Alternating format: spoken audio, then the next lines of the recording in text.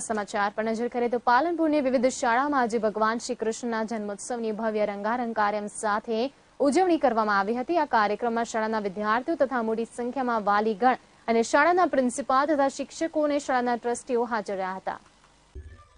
પાલનપુરની વિવિધ શાળાઓમાં આજે ભગવાન શ્રી કૃષ્ણના જન્મોત્સવની ભવ્ય રંગારંગ કાર્યક્રમ સાથે ઉજવણી કરવામાં આવી હતી, જેમાં પાલનપુરની કોમી એકતાના પ્રતીક સમાન શ્રી નવાબ સાહેબ તાલેમ મહદ ખાનજીની યાદમાં બનેલી શાળા Shri તાલેમ હંદ Khan silver jubilee Jagirdar hostel and education trust સંચાલિત પ્રાથમિક શાળામાં આજે જન્માષ્ટમી નિમિત્તે મટકી ફોડ તથા સાંસ્કૃતિક કાર્યક્રમ રાખવામાં આવ્યો હતો।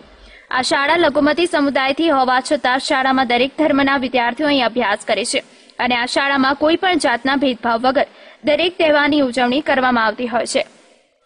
ત્યારે આજે પણ ભગવાન શ્રી કૃષ્ણનો જન્મદિવસ એટલે જન્માષ્ટમી નિમિત્તે શાળાના વિદ્યાર્થીઓએ રાધાકૃષ્ણ બની રાસ ગરબા રમી જન્માષ્ટમીની ઉજવણી કરી ઝૂમી ઉઠ્યા હતા।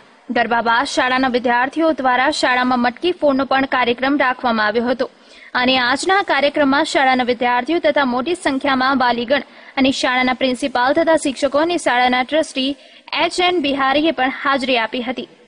અમારી શાળામાં કોઈ પણ ભેદભાવ વગર દરેક તહેવાર ઉજવવામાં આવે છે।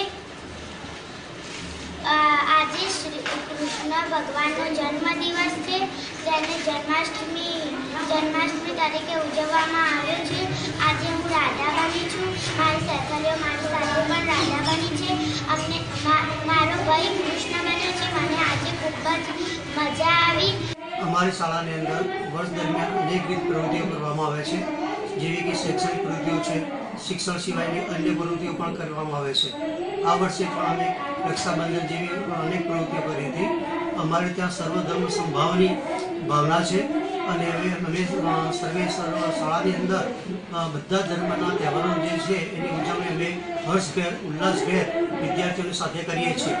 આજે પણ આ શનિવારના દિવસે જન્માષ્ટમી જે પર્વ છે એ પર્વની ઉજવણી આજે પણ વિદ્યાર્થીઓ કાનોડા બનીને રાધિકા બનીને અને મટકી ફોડનો કાર્યક્રમ રાખીને અને આજનો કાર્યક્રમ વિદ્યાર્થીઓ હર્ષભેર ઉલ્લાસભેર એ ઉજવી રહ્યા છે।